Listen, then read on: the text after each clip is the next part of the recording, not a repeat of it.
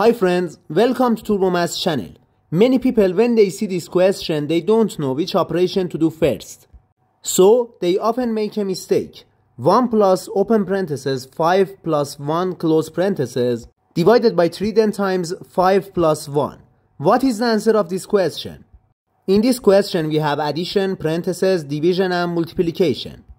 In the wrong way of solving this question, some people solve this question like this. They say 1 plus 5 plus 1 which equals 6 divided by 3 then times 5 plus 1 which equals 6. 1 plus 6 equals 7. 7 divided by 3 then times 6. 7 divided by 3 equals 7 over 3. 7 over 3 then times 6. 7 over 3 times 6 equals 14. They say the final answer of this question equals 14, but this answer is definitely wrong. Let's solve this question step by step together. To solve this question, we need to follow the order of operations, which is PEMDAS. PEMDAS shows the priority of the mathematical operations, and if you don't pay attention to this rule, you get the wrong answer.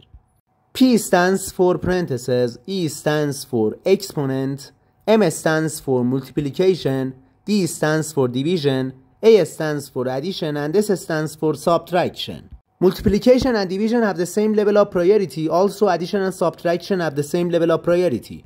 When we have both in an expression, we start from the left and simplify the question. According to the PEMDAS rule, in this question, first we simplify the parentheses.